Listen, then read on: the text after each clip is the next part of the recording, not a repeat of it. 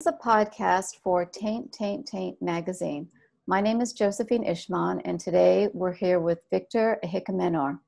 Victor is a Nigerian-American artist, photographer, and writer. His works are described as abstract, symbolic, politically, and historically motivated. Victor was the 2020 National Artist in Residence at the Neon Museum in Las Vegas and was a 2016 Rockefeller Bellagio Fellow. His writing has been published in the New York Times, the Washington Post, the BBC, and CNN. Victor is also founder of Angel and Muses, an organization dedicated to the promotion and development of contemporary art and literature in Nigeria. Welcome, Victor. So nice to have you here. Thank you, Josephine. It's a pleasure. Thanks for having me. Oh, thank you. Can you tell us a little bit about where you're from in Nigeria and how you began painting?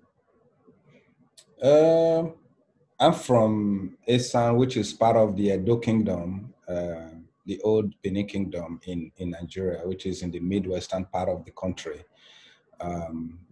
Grew up amidst art, all forms of art. Think of, carving, bronze casting, performance art, storytelling, all kinds of festival and fiesta that you can think of that would be considered today as really, that can be categorized now in a way, because, back then it's not categorized, it's just a way of life, So there is the blacksmith's household, that is the bronze casters zone. These are the wood carvers. These are the ones that create the masquerades. These are the dancers, So every age grade, we have what they contribute and they grow into something else. There's a rite of passage in that sense of the word. So when you look at that robust situation, as a precocious child, I was always just picking up a lot of these things. There were drawings on the wall. The vernacular architecture was, really beautiful. Like anything that is art related, I wouldn't walk past it, which was really weird. By the time I could handle a chalk and a slate, I was already drawing. I was drawing on sand, drawing on walls. My mom's walls were covered, which wasn't fun for her because she has to keep repainting them. And yes. So when I entered school, I just never stopped. I've never really stopped since then. So I'm glad now that I can do it in a more professional way and actually like be the artist that I've always wanted to be. Wow, that's wonderful. It sounds so organic, like such a natural process. You were surrounded by all this beauty and then it just continued with you. How did you make the sort of transition from drawing on the walls and your mother's walls to actually curating work to be, seen by the public? In a nutshell, so at every given time, I will find something that is art related to do. When I was in primary school, I entered primary school. Primary school is like your, I don't know, KG, or I don't know what it's called. I can't remember what it's called in the US, so preschool, or something like that, yes, at the age of 5, yes. So I would draw on my slates because they'll give you a piece of slate that you can use chalk on. That's how you start. Then before you graduate to notebooks. So I'll draw on, like just ceaselessly be drawing with chalks on my plate. From there, then to 2, 3, 4, 5, 6, primary 6. By then, I was drawing on the remaining sleeves of my notebooks and my textbooks. I'll just draw on them with different kinds of things. They'll buy like a notepad or drawing book, as we call it back then. I'll finish mine before, like within a day or two, I would have drawn on all of them. And it's supposed to last you an entire term, So, so you were really having a good time, enjoying yourself. Yeah, I was just like going at it. Then I would now, so you have what you call like calendar. So in the village, there was this culture of calendar, like people would bring calendar and almanac. So some of them are plain on the back. It's only, so you have 12 months.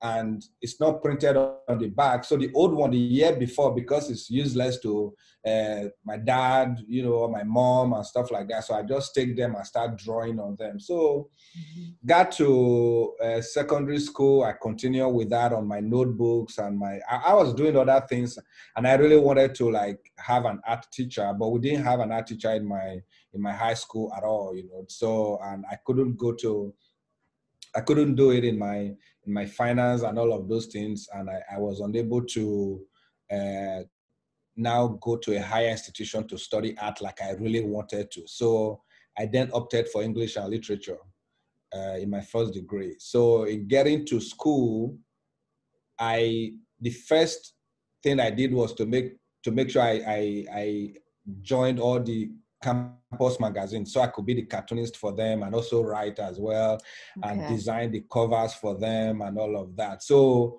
at every given point, I was always like finding ways to like express my visual creativity in that sense of the word, And by the time I graduated, there still was no art school for me to go to, or I didn't. So I now that's where the writing part really like started, and the poetry, the fiction, the non-fiction kicked in, And 2 years or 3 years after I graduated, then I left Nigeria, went to London first. I didn't do much art in London, it was just writing while I was there for a year plus. It was when I moved to America that I now reignite my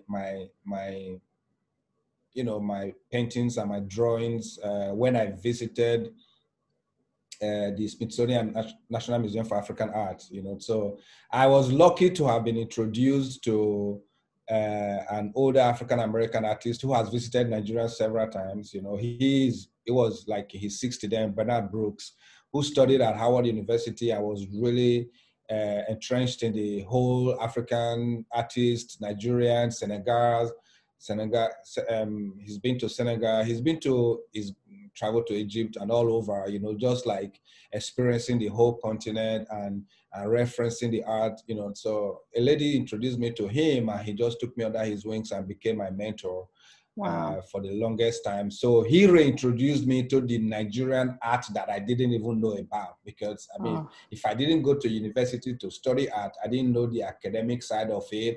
I didn't know who the artists, the really big time artists before me were, whereas I could hold my ground in literary conversations, but not necessarily in art, So I didn't know who was Uche Okeke, who was Obiora Dechuku, all these guys, that were really like henchmen, who was Bruce Onabrakwaya. These are really big time artists that have been in the system for the longest time, that I would have known if I went to university or if I went to a polytechnic to study art in Nigeria. So he introduced me to all of their arts, and I was just really enamored by them. When he took me to Smithsonian to see the first show that I ever saw in America, called The Poetics of Lines. It was by 7 Nsukka school artists. Nsukka is eastern part of the country, where you have University of Nigeria that has a very strong art program, both visual and art history program, very strong, So I just keyed back in. I realized that what these people have done, I have been doing without knowing what I was doing, really. So they put it in perspective for me. This group of artists put it in perspective for me, because one of the most senior of those artists that were shown is Uche Okeke, who believed in natural sentences, that art, you should go back to where you are coming from and let art come out from you, which has always been my case, Oh, that's so interesting. So I started drawing, painting, then started working for National Geographic. I did other things, worked in IT. When I was in National Geographic, I was in the information technology department with them. You had a day job at some point. Yeah. I had a day job. Yes. I've to a very large extent, I've always had a day job. American will make you pay your bills, whether you like it or not. Yes. And also the art boom, if we call it that, of the Black artists that we are seeing today was not always there. I mean, I don't hesitate to tell people that the doors were locked pretty much, and very few were allowed into the into the museums, into galleries and all Yep. of that. It just was not a place for a lot of artists that are being celebrated today.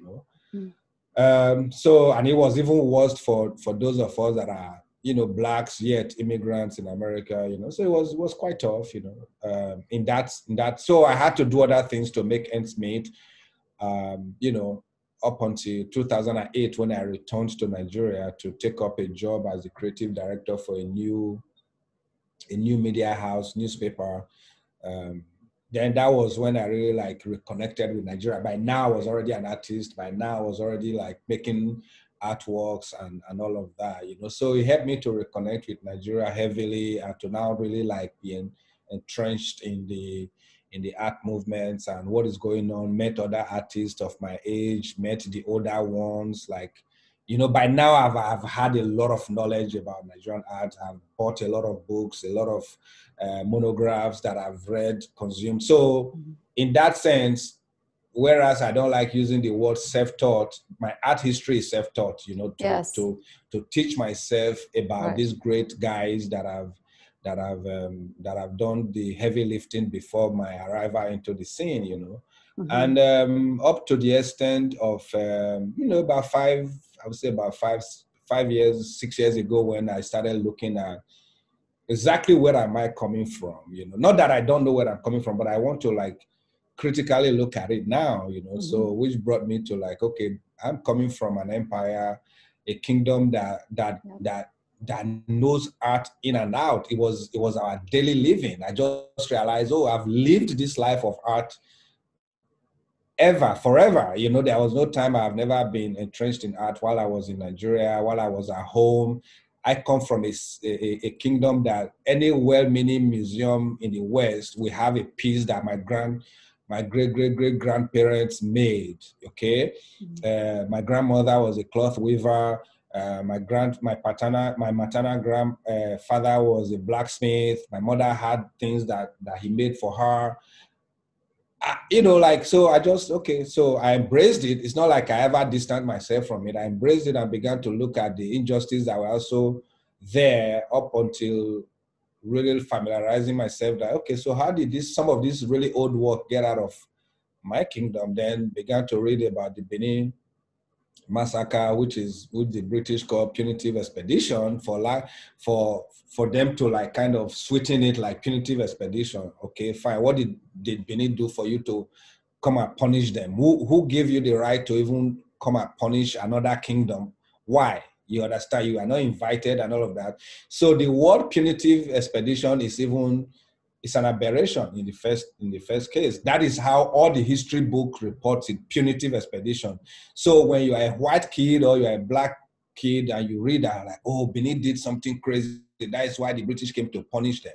No, it was a massacre. Right. Yeah, Okay, exactly. so Yes. it And was I'm so glad that you're yeah. talking about that in Yeah. some of your essay writing now. But before we get to that, I'm going to share my screen so our viewers get a chance to see some of the incredible work that you're doing. And I'm glad that it's now being celebrated, it sounds like, all over the world. Okay. Can you talk a little bit about what we're seeing here? So this is from a series. This one is called Cardinal Deswa. This is from my female cardinal series because I operate on this duality of Edo cosmology meets the Catholicism, because I grew up a Catholic. I was born and raised a Catholic, but with a lot of Catholic tradition. I went to Catholic schools and stuff like that. But I also grew up in a traditional home. So in my art, you are bound to find that duality, which is not a strange thing for us. We have the ability as Edo people or even Nigerians to be able to ride that two lines. Like, okay, so we understand this culture, we understand where you are coming from, but we also like hope that you can see where we are coming from and see this is how two of them can mix, which colonials didn't quite buy into. They just wanted to like superimpose their own thing on us and make us forget where we are coming from. So when you look at, indirect rule and direct rule, you know, which are the two different ones. The Francophone countries have a different experience from the Anglophone countries, you know. So, but our own was like, you know, the Beninese resisted, you understand? The Edo people resisted, like, look, we're going to hold on to our tradition as much as possible. So you're going to find this duality of culture and visual representation in a lot of other works that are done by Benin artists. So you're going to find it in works by somebody like Irabo Emokpae, who is late now, who was a strong Benin artist. You're going to find it in Bruce Onabrakpaya, who is also, though not from Benin City, but he's from the part of the older kingdom, you know, he's from Urobo. And he references both Christian and the Edo tradition and the Urobo tradition, you know. So you're going to find a lot of the artists from that region, from my place, like we are riding that line of like, okay, here is Christianity, but this is also our tradition. So you are looking at, you know, like an African woman, a Benin woman, and a Edo woman that is dressed like a cardinal. But when you take that one further a little bit politically, you realize what I was commenting on is that how come there are no female priests that are I see. ordained in Catholicism, Yes. you understand? Yep. You know, so Africa has like 1 billion or so. I don't know the numbers, can't remember the numbers now. But how come women are not ordained, you know? So Right. let's speak to that in some of the work. So I have a series that are just like female cardinals, you know. I have male cardinals. The male cardinals is like, how come we only have 2 cardinals that can vote when the Pope is needed that are Africans? Only 2, and they have 222 in the Vatican, right? So where lays our power? You know, when you have only 2 people that can contribute to a vote out of 222, then we don't stand a chance, you know. So yet we are like, okay, we are helping to coronate the Pope, whereas, you know, we really don't have a political number or the quorum to even really like say, okay, we are part of this. So if you cannot coronate, if you don't have the number to coronate, do we really belong? You understand? Yes, yes, absolutely. And what about this? These are part of my sculpted canvas. I think this is called It's Rainy and the Sun is Shining, which is something that is sometimes in Benin tradition, when you see the rain falling and the sun is shining at the same time, like it's a clear sky, there is a sun and the rain is also falling and all of that, it is believed that an elephant is giving birth. Wow. So that, okay. Yeah. So which means it's a huge thing that is happening. Yes. Something marvelous is happening in the country, in somewhere in the hemisphere. You understand? You know. So I visualize some of our tradition in a different way, not like direct, not like just direct interpretation of stories or history or what we believe in, but you know, find ways to get into those things. So I think that is what this piece represents. This is like 20. So beautiful. 20, yeah. And this looks like some of your photography. Yes, this is a photography part whereby I mix all my drawing, my paintings, my photography, my installation, all in one piece. Okay. So what the model is wearing is a canvas that is painted, like a sculpted canvas that she wraps around herself. Then that wall is my old studio wall that I used chalk to draw on, and then I painted on her. So everything blends into everything, like, you know, so when grandmas are telling us stories when we were kids, the way they move stories from the other world to the present world, the present, past, future, is very seamless. You understand? Seamless and colorful. You don't even know how you are being carried from one realm to the other. You know, so a lot of this series that is what this series represents. I see. Oh, and this I found so interesting. This is a perforated piece, correct? Yeah. Yes. This is perforation. I mean, perforation, scarification along that whole line. You know, started this series few years back now. You know. They are done on handmade paper, and they are all hand perforated nails. So nails is hand perforated, and it's quite labor intensive. But when you look at some of them, you look at some really old pictures of different part of Africa continent, you realize that there was a lot of body scarification that were beautification, So Right. some of them were for healing processes, others were just for identification. And, so we don't have art for art's sake back in the days. Everything that was art related has a meaning, not just for aesthetics. So if you see a body scarification, it's to beautify, but to also identify. If you Wow. see a Okay. body scarification, it's because a certain procedure has been done for medication or herbs to be applied. But instead of just having like marks that are not creative, they will actually like create things on your body and then apply the herb so that when it heals, we don't have a plastic surgeon to clear it. So how do you carry scars that are beautiful? So these are beautiful scars that we carry. Oh my goodness, that's so interesting. And you're also doing sculpture. Yeah, this is a bronze.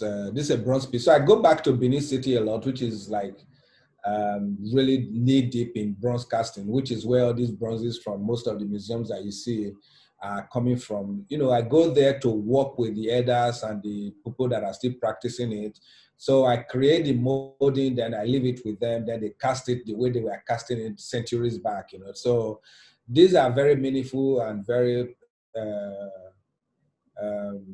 important to me in the sense that it's a tradition that I want to continue no matter what, even in a more contemporary way, to just let the world know that we have a way of continuity in my community. Yes. And this is a drawing? These are drawings. These are charcoal drawings, Fantastic. So, I mean, this one was done this year. This was done this year. This is... it's part of a series when I arrived America in October. So these are called Noir Nervousness. Noir nervousness is just that black nervousness. Black Lives Matter, black male extinction in America. I love it. Maybe that's why I identified with this one. I saw it immediately. I love this. So that is what this is. So the entire series of this particular piece, which I sent to Prof first, were just these ones. Like these were the first ones that I created when I arrived. Stunning. This is new. So this is actually like really speaking to what what has happened and what was yet to happen. So this title of this piece is called Blue State, Red State, Black State, etc. I mean, speaking to the whole political upheaval that is happening in America so again, this is being shown right now at the Neon Museum in Las Vegas, right? Yes. Which was my last residency that I just finished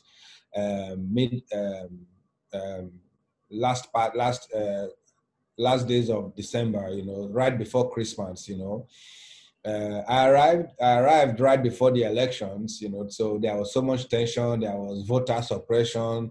I was in Maryland, I landed in Maryland, and driving on the Beltway, I just realized that a lot of people were driving these huge trucks, like flying flags, flying Trump flags, flying Confederate flags, flying all types of flags that one could not even recognize, So and there was just really this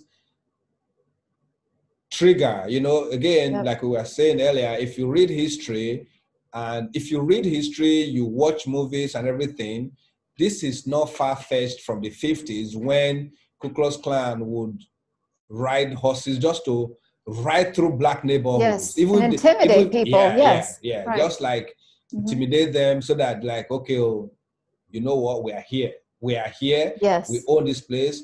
We are not going to do havoc today. We're not going to havoc. We're just going to like frighten you guys out of your skin. Right. Then they ride through the neighborhood in their big horses. And, so now we don't ride horses in America anymore. We ride trucks, right? Okay, so I don't want to mention truck, I don't want to mention truck brands, So, but we know that they buy these trucks, they put big flags on the back of it and ride it through these neighborhoods. It was in PG County, which is predominantly black neighborhood in Maryland, So so I spent 2 weeks there, cast my vote before I left for Vegas. When I got there, I I realized I have to make this piece. So this is the first piece that I made. Is it Africa? Is it American flag? What is American flag? What is my flag? Okay, if you're saying red state, what is red state? Does that necessarily mean, okay, red state means this is predominantly white people? If you say blue state, is it predominantly black and brown people because we tend to belong to Democrats? So let's look at colors, okay? American is not colorblind, all right? So everything is color-coded, okay? So how do we talk about colors in America? As an artist, how do I talk about colors? Let's even move colors to aesthetics now, okay?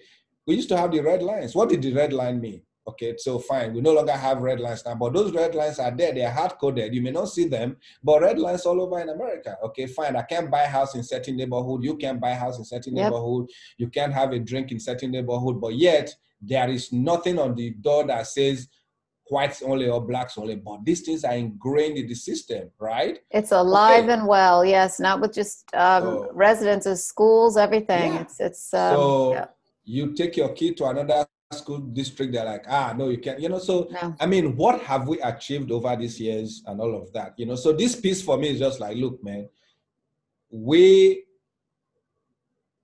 pay allegiance to this flag that we don't even know if it's a unifying flag. So everybody have their private flags that they fly. Isn't that true? They bring it out, sometimes they hide it. Okay, so that is this piece. Wonderful. And how about this? So these are made from prayer rosary. So we go back to Catholicism again, so everything you are seeing there is a prayer rosary. Like I don't know if you know what a rosary is, Catholic rosary that I use. So everything you see there is prayer rosary. So I just use it to represent my people, create create a situation whereby, if we use this totem, because somebody in Italy told me that my small bronze statuettes were fetish. I'm like, this is what I created them myself. So how do you empower certain totems and downgrade certain totems?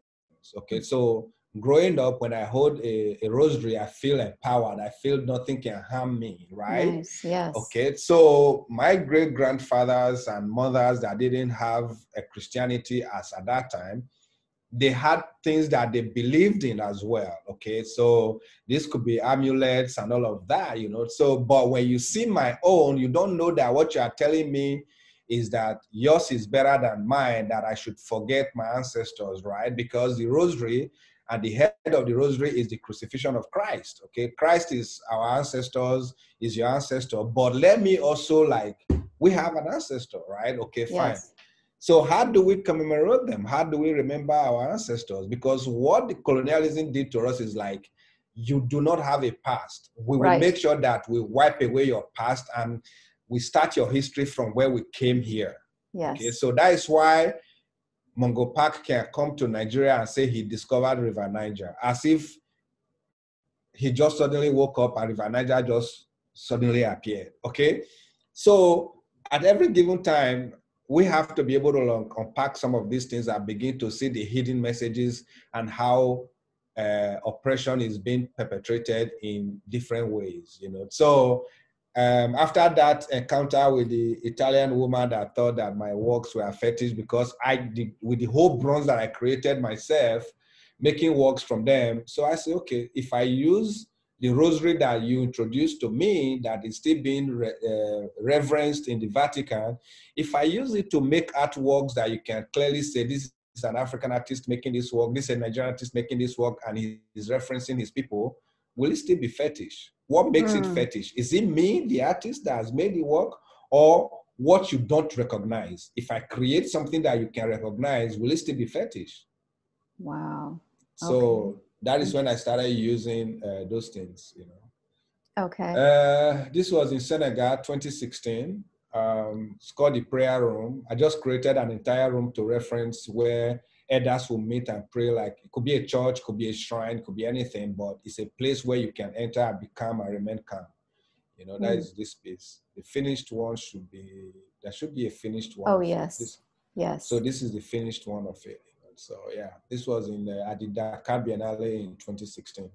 Okay. And when you take down the installation, what happens to the artwork? You just store it in your studio for another one, or? Yeah, some of the Okay. art. So this is kind of ephemera in the sense that okay, fine. It has this one has its own history because so the canvases that are sculpted canvas that you see, they Yes. are back with me. So in Nigeria, or some of them have been collected.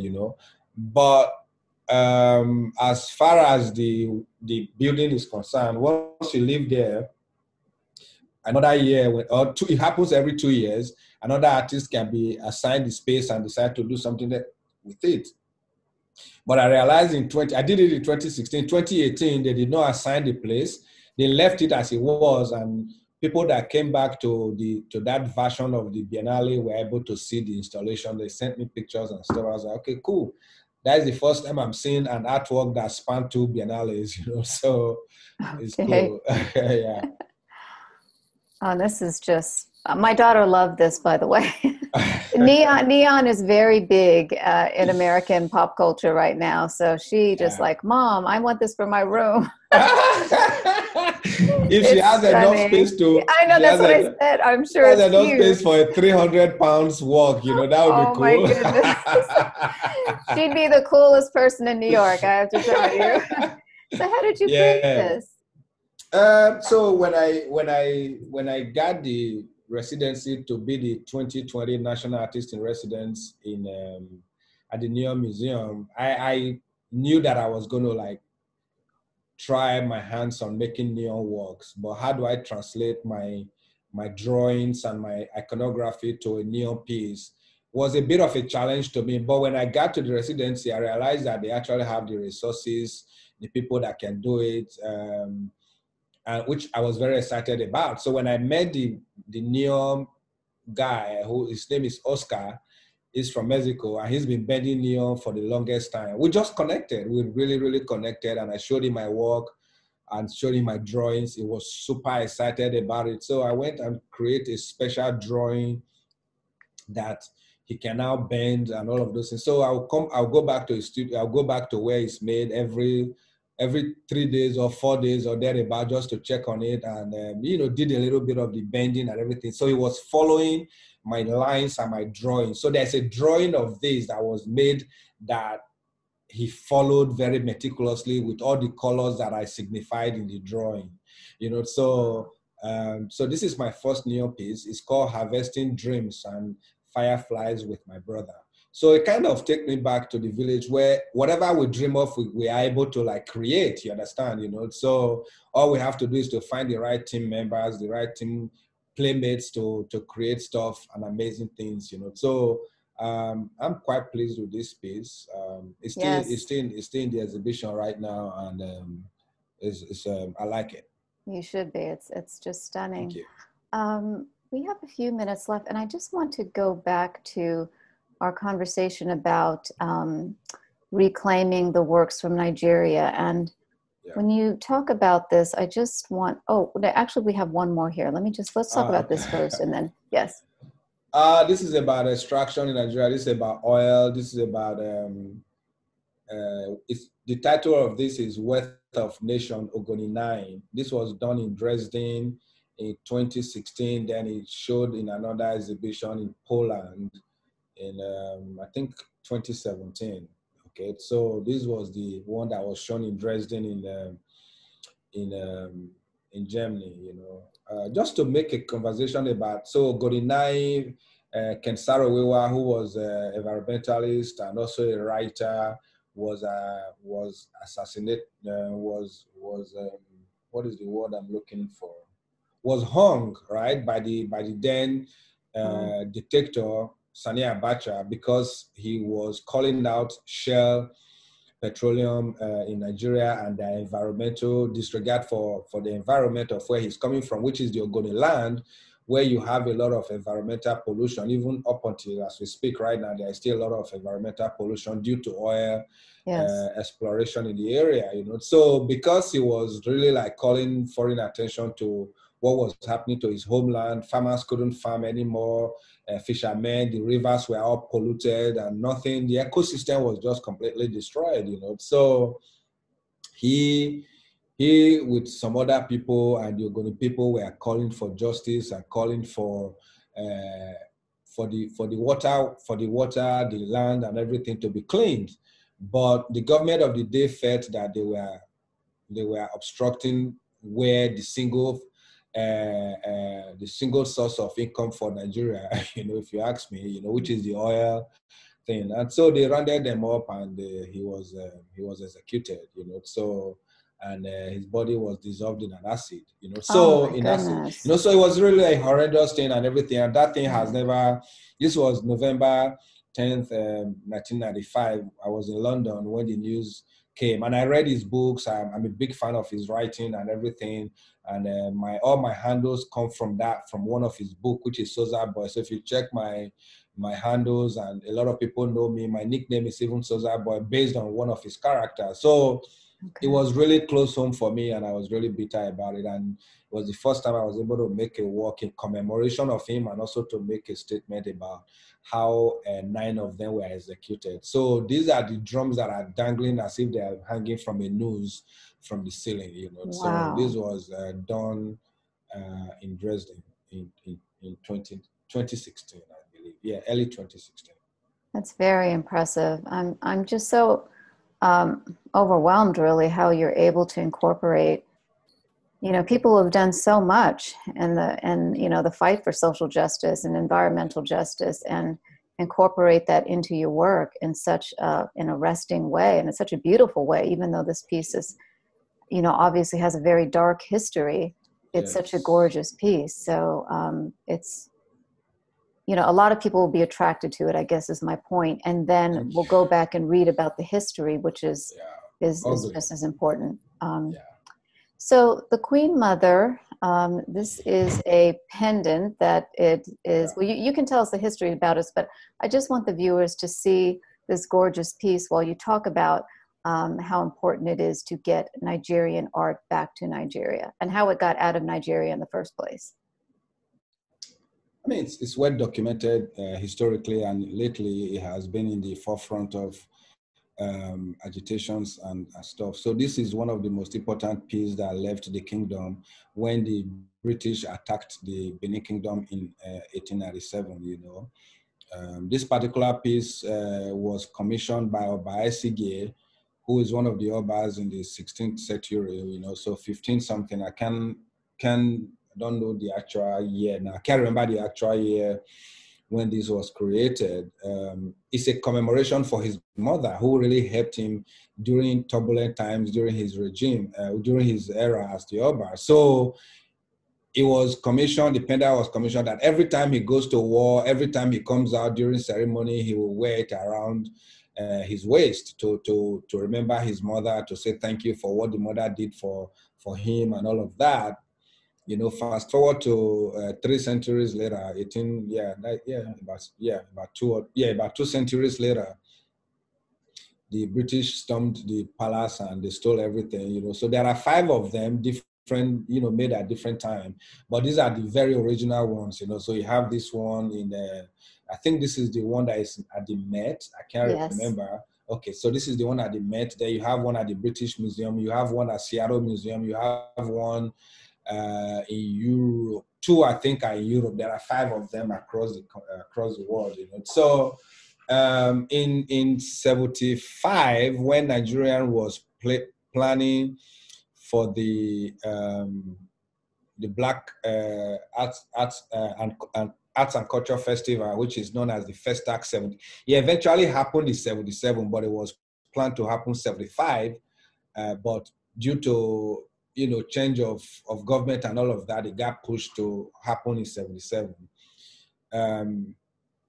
Nigeria requested for Britain to give them, you understand, this piece, because it was the emblem and the symbol for the whole Festac 77, and they refused, So, and or they said that Nigeria should insure it for £2 million as at then. I don't know what that is in today's value. So they refused. They commissioned another artist to create a newer one for Nigerian government. So Britain has always held on to what they didn't own, what they don't have, what was stolen from Nigeria, what was stolen from Benin Kingdom, that sense of the word. So now that the whole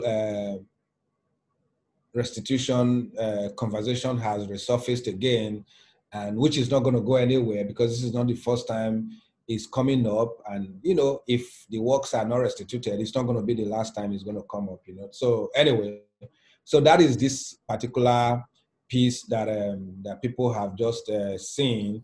Again, there are five of them, but the one in Britain at the British Museum and the one at the Met are really like two of the most gorgeous things you can ever lay your eyes on. Yes, they certainly are. And, Yeah. you know, it just makes you look at art, everything in the museum in a whole different light. And of course, in the museums, they never talk about how the art was ever acquired. No, And, you know, nobody, if I they mean, did, nobody, nobody would yeah, go probably. But, you know, you see people walking through and looking yeah, at these artworks and you wonder, how much do people really know about this? So I'm so glad that you're highlighting this yeah, in your essay work. yeah. I just want to touch for a minute on your fiction. Are you still writing fiction, or and to really to know what the different processes, because you're obviously so multi-talented in so many different areas. So how is it different creating a work of fiction as opposed to a painting? Ah, they are nearly the same, but I mean, when you look at Really? it, yeah, Wow. well, almost. I will explain a little bit. I mean, they are coming from the same brain because when I'm writing fiction, I'm writing as if I'm painting because I feel like I have to make people see something. You understand, right? Then when I'm drawing, then I'm like, okay, am I making sentences right now? You understand? You know, so I have those in my head. So if it's just a single line, that could be a haiku. If it's about 3 lines that I'm using the drawing, that is a short poem. If I go a little bit above that, that is like one of the paintings, one of the Hmm. drawings in charcoal that you saw. That is a short story. But when we are going to like look at um, a piece like the Wealth of Nation, Ogoni 9, that entire installation, that could be a biography, right? So things have expanded. There are multiple Interesting. characters. So that is how I is, you know, subliminally, like in my head, that is how I process things, you know. So I haven't written fiction in a little while now, you know. I mean, I have things that I have half and half that are sitting down on my laptop that I keep saying that I'm going to go back to working on a longer fiction that I've been working on for the past 5 years. But art has really like taken a grip. Art, you know, every art form is very jealous and very like, you know, it's like I joke with this, like you are like a polygamist. How do you attend to these different Yes, absolutely. you know, Yes, so when you pay attention to art, fiction is like angry, like, yeah, you know, of course. I'm not gonna give you my time of day. And you're trying to like write, but like why am I Right. so stifled right now, you know? So then when you decide to like stay longer with fiction, then you come back to art is like, okay, no, I don't know you. Where are you coming from? You know, so but so art for me is a bit easier these days because I can get up and just like draw and paint all day. But I find that when I want to go back to writing these days, you know, like I have so many things to write about, like, okay, politics, you know, nation, culture, and all of those things, you know. So I really need to like get back to writing. And I keep telling myself this. Sometimes I will buy new notebooks and sharpen my pencil and Yes. instead of writing, then I'll be using it to draw and all of that. But Yeah. I love writing. It's extremely cerebral. It's very tasking because I mean Mhm. to paint pictures with words is not it's not the easiest thing that one can. And I really love writers that have been able to continue with that whole thing, even though I went back to school to actually like study fiction in MFA fiction so that I can get back to writing. Even that Yes. art is just one of those things that I've got, which is how me and Prof have encounter in some of the residencies that like, yeah, I'm going to apply for this residency so I can write. I'll get there, I'll probably be able to write 1 or 2 stories, you know. So, but I'm falling in love heavily with nonfiction these days. So I've consistently been writing nonfiction, you know, so which is good. Mhm. you know, waiting for one to get published that has been accepted, you know, so which is good. So we'll see. I love how inspired you are and how much energy you have behind all of your work. So, you know, you say you get up and you can just paint every day. So you're not really one of those people who needs to get in the mood, so to speak. Like you don't need to turn on You get music or to, you just every yeah, day just wake up okay. just ready to go. Yeah, I mean, it's a way of life. I mean, like I grew up in the village. A farmer doesn't wait for inspiration before he goes to the farm. So he knows Yes, that this is if it doesn't, true. This the is farmer, true.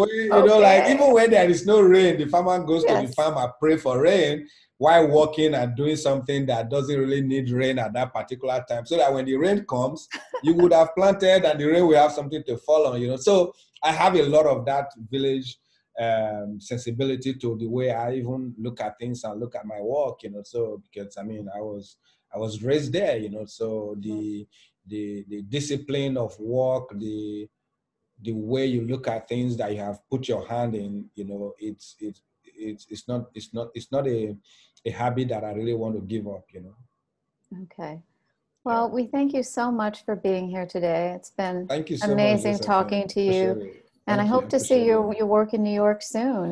You've got to come to I New York very and bring soon. these pieces Yeah. here. This would be a very big hit. We Oh, are waiting for I'm, this. I'm So working on it. we'll have Thank to you so talk much. more on that. Yes, But thank definitely. you. You have a Thank you wonderful so much. day. I Yes, appreciate and it. Thank you. we'll be in touch soon.